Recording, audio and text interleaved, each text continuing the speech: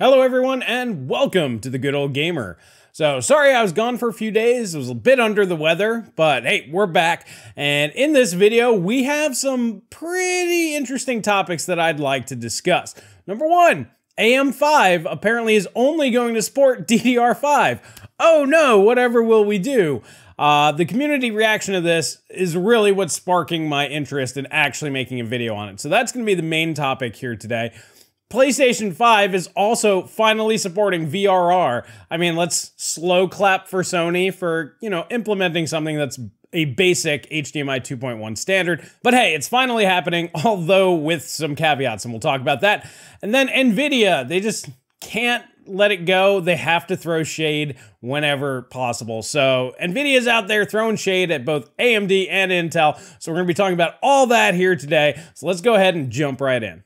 All right, so starting off with Sony PlayStation 5 to get HDMI 2.1 variable refresh rate support for 14 games.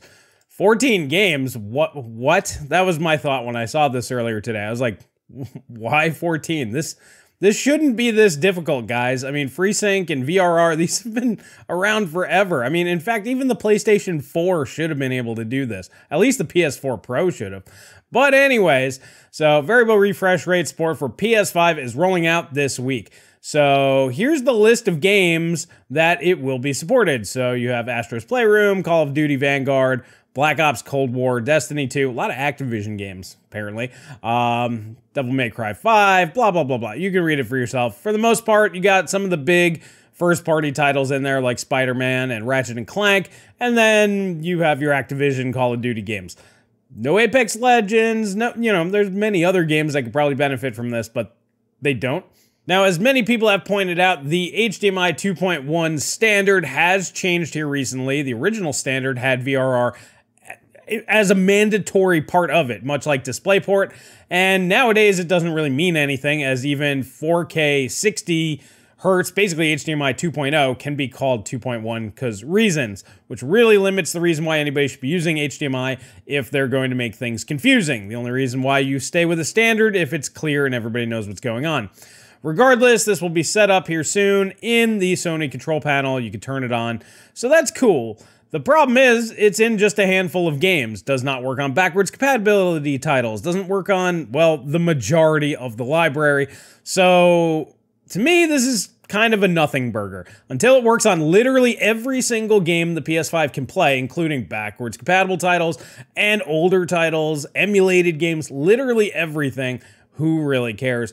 But, if you have a PS5 and you have something like an LG OLED, well, you're going to want to use it, at least in the limited titles that they have so far. But overall, it's a step in the right direction, but why is it taking them so long on this? I have no idea. All right, so next up, Nvidia claims superiority with its game-ready drivers, jokes about competitors' subpar beta drivers with multiple forks. So this is just Nvidia. They came out with this video right here. You can go ahead and check it out for yourself if you want.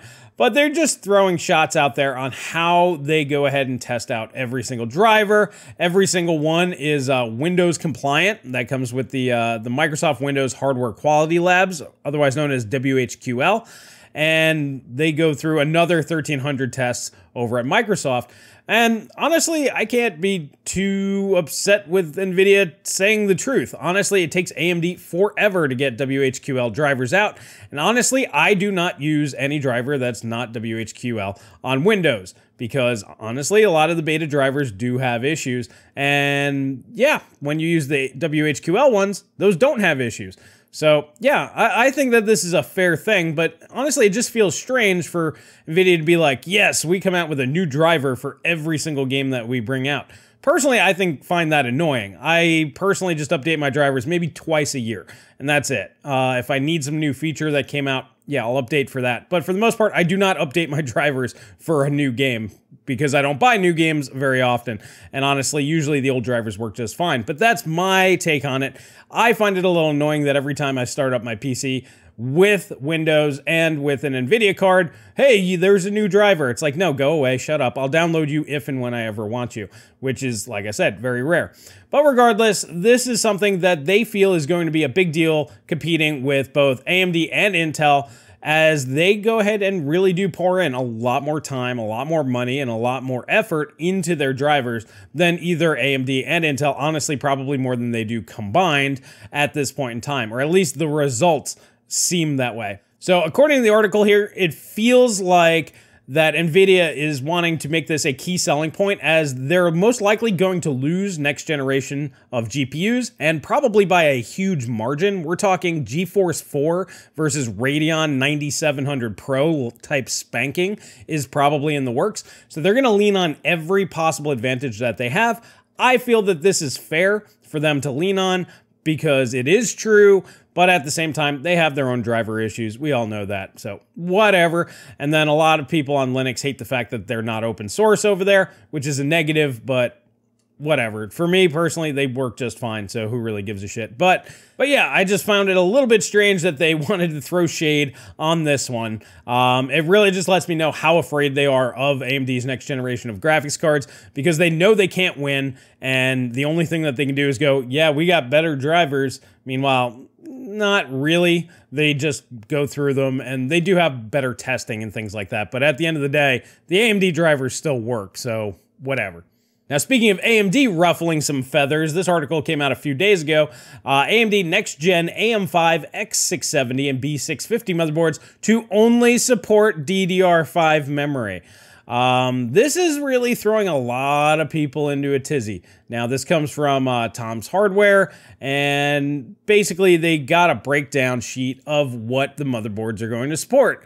And yeah, I mean, you can go ahead and look at it. There's nothing crazy here. This is what we were all expecting for the most part. So if this is true, great. Now, I've been saying this pretty much since forever. AM5 means DDR5.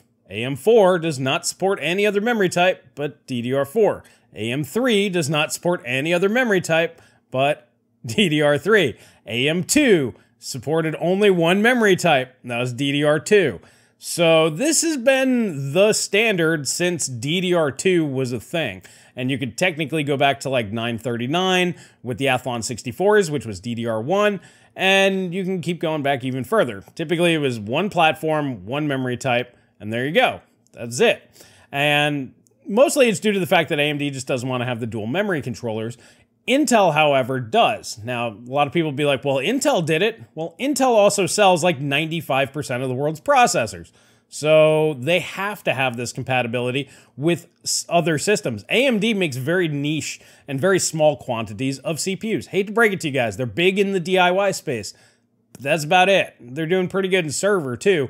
But Intel supplies the whole planet and most of the mobile stuff. So they have to be as compatible as possible. And yes, they were also first to DDR5 about, what, 6 months ago, 9 months ago now? I mean, it's been a little while, and they were first there, so they needed to get another option. AMD is coming out a year later after mainstream DDR5 was a thing. Supposedly, they might come out sooner, but about a year later.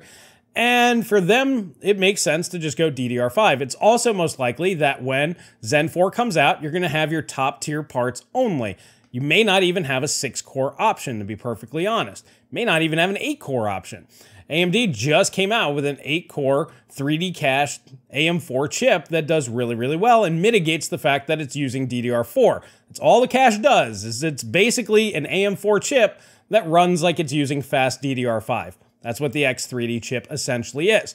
So you still have that option on AM4 if you wanted to go ahead and get that. You also have Zen 3, which is very, very capable, and that will make up the, I guess you could say, mainstream CPUs for them for a while. And then eventually they'll come out with less and less expensive CPUs as time goes on, very much like what they did with Zen 3.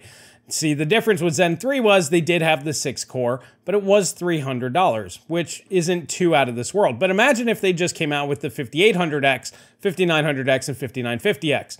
I would expect something like that coming with Zen 4, and then later they'll roll out the 6-core version at a more attractive price, and then you will have cheaper motherboards, you'll have cheaper RAM, and then everybody will eventually transfer over.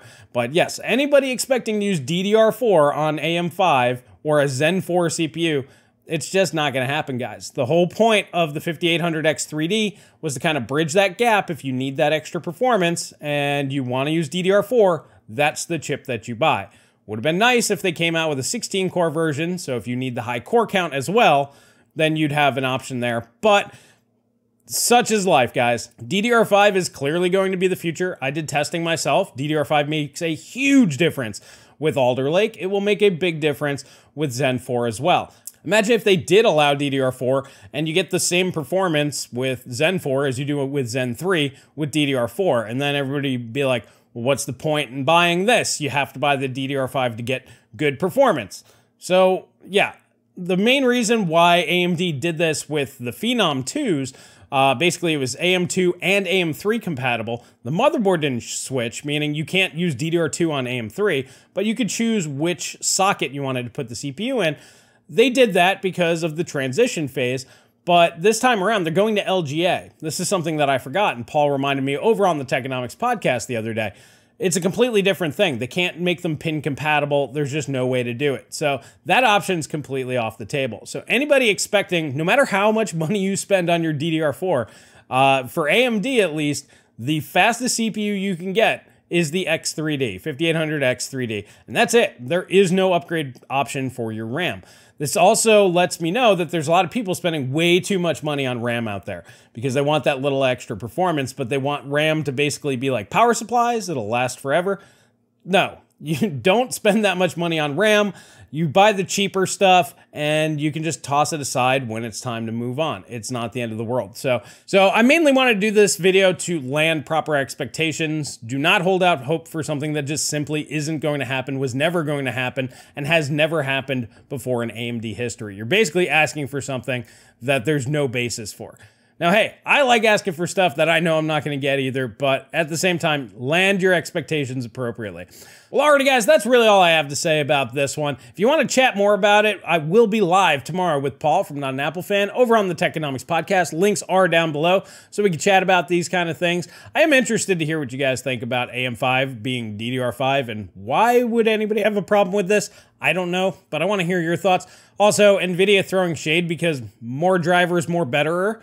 I mean, technically true, but at the same time, who cares? I mean, I want to know, do you care? I don't care. Do you care? So I'm kind of interested there. So I want to hear your thoughts. And then if you want to support the channel, please click the like button, share, subscribe, all that good stuff. Love you guys. And that's really all I have for you guys here today. And I'll catch you guys in the next video.